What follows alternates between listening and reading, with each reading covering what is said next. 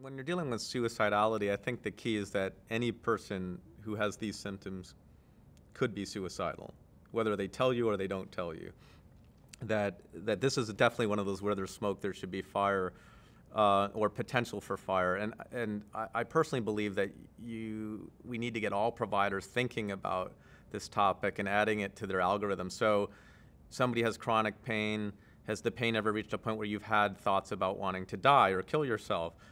If the person has anxiety and depression, people usually don't kill themselves when they're happy. So, you know, when you have something like post-traumatic stress disorder, that one of the research projects showed that if you have PTSD, where you actually meet the cutoff for the disorder, that you're 44 times more likely to be depressed. And if you're 44 times more likely to be depressed, there's a percentage of those depressed individuals who might consider suicide as an option. And suicide is actually not a crazy behavior, it's a very logical one. Usually there's a pretty good reason why people consider it: unbearable emotional pain, they don't see a solution to their problem, and this seems like a choice in that moment that they can take.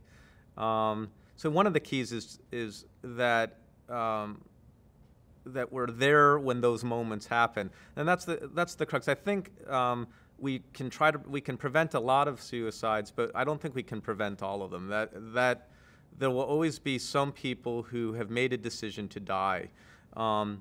However, I think when we're recognizing some of the problems at a subclinical level, when we talk about depression and suicidality very open, when we do what the Surgeon Generals have called for, where commanders are involved in the questioning of their people and really saying, are you sure? This seems a little bit off for you. That you take time to really know your people.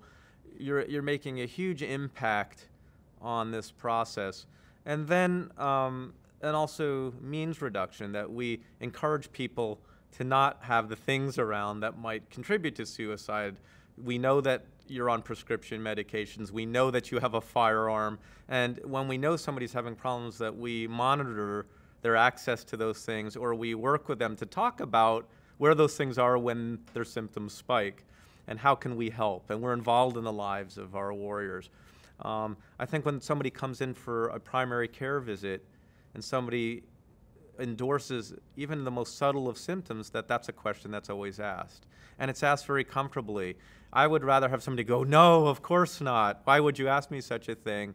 Than not ask it. And we ask right now, what's your scale, on a scale of 0 to 10, your pain symptoms right now today? And that was something that was institutionalized.